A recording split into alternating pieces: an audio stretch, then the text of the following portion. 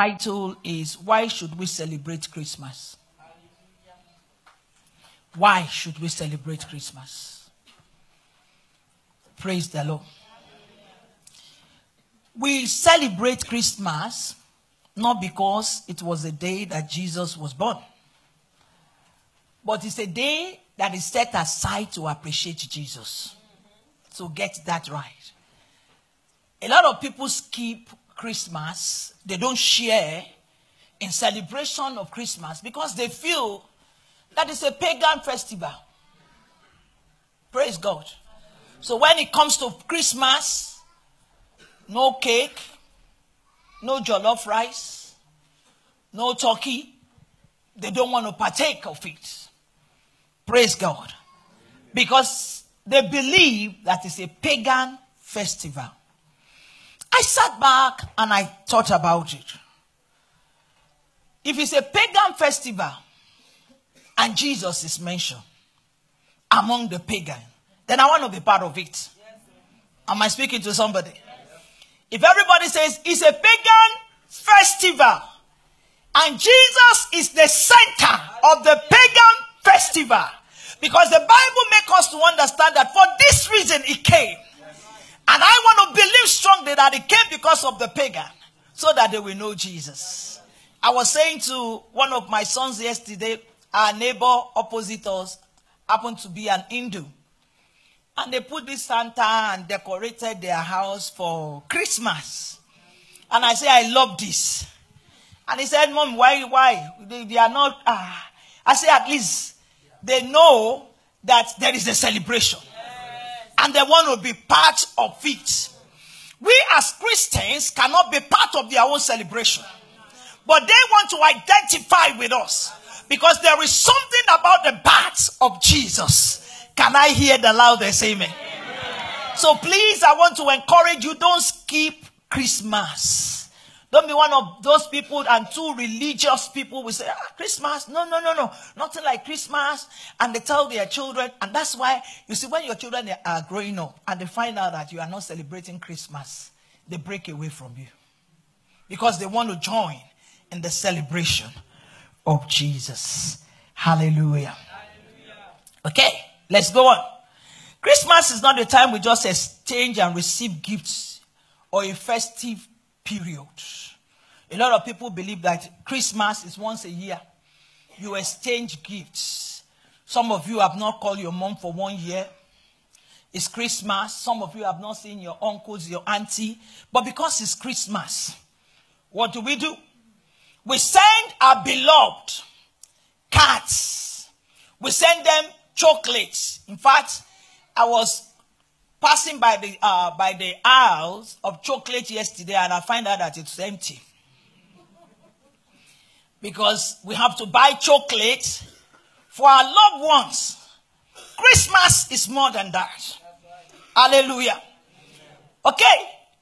Why should we celebrate Christmas? One, we should celebrate Christmas because a Savior is born. We don't know the dates. We don't know the month.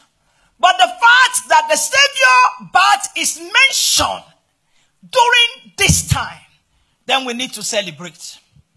Am I speaking to somebody? Hallelujah. Then talking about Christmas is a time that we need to be thankful. Because it's a 12-step journey. Step number 1 began in January. And we are on the last step of the year, which is the 12th step. So for me to celebrate, if I start a journey, I don't know about you. And that is why you see that when children go to school from primary school, from nursery, and they want to go to primary, we have some schools that does the graduation. They celebrate. Even in Africa now, they celebrate. It's not like the time we were growing up, that you finish nursery, you finish secondary, nobody to celebrate you. But this day, that we have to wear gown from nursery to primary just to celebrate. The time of Christmas is the time you need to just think about the first ladder, which is January. Some people are so fearful when they started this year. They did not have hope.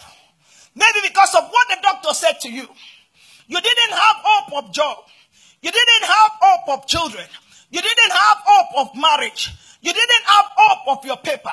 By the time you got to the third ladder, by the time you got to the fourth ladder, by the time you got to the fifth ladder, by the time you got to the seventh and the eighth, there are things that you thought could not happen.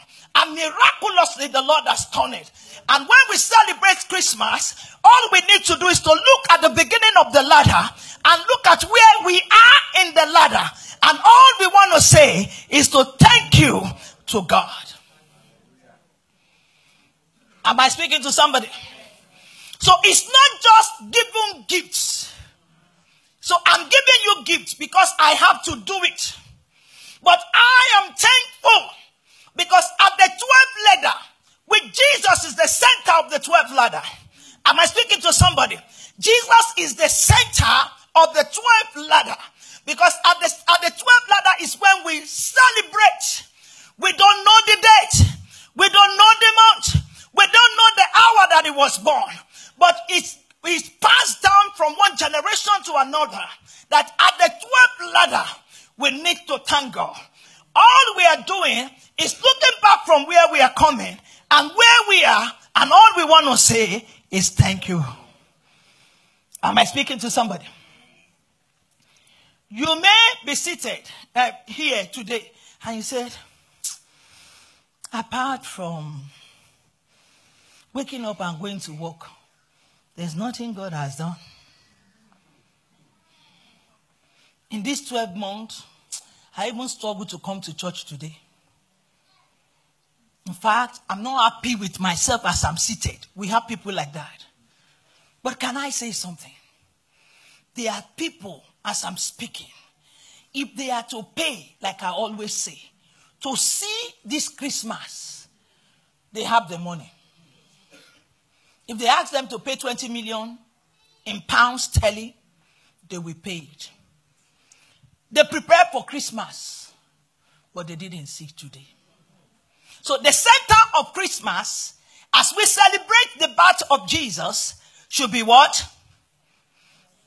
Come on, wake up. Should be what? Should be what? Should be what? Should be what? Why? You started the first ladder. And now you are on the 12th ladder. Knowing fully well, it's time to cross over and to begin another journey again. That you will end safely. Can I hear the loudest amen? Can I hear the loudest amen? Can I hear the loudest amen? Okay. The time of Christmas, again. Let's quickly